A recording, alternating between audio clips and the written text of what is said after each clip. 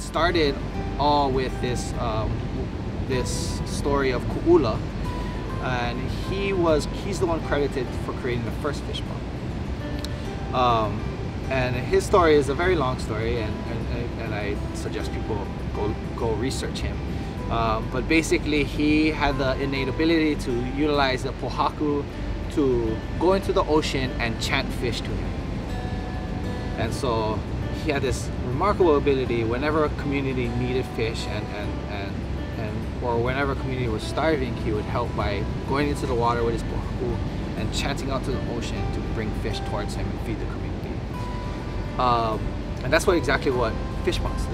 That's exactly what Loko Iʻa do. Is that they provide the ability for fish to come to the community in order to feed them when they're hungry. The most common fish for most Loko Iʻa is going to be the ama, the nugocephalus, which is the Hawaiian striped mullet.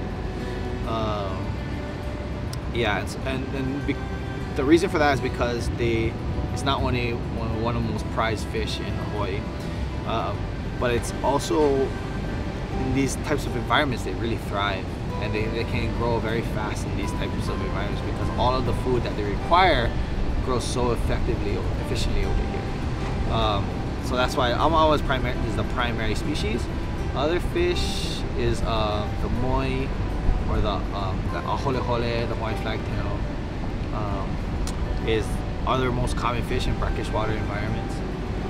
For us here, we also get a lot of reef type fish, so a lot of sturgeon fish, uhus, parrotfish.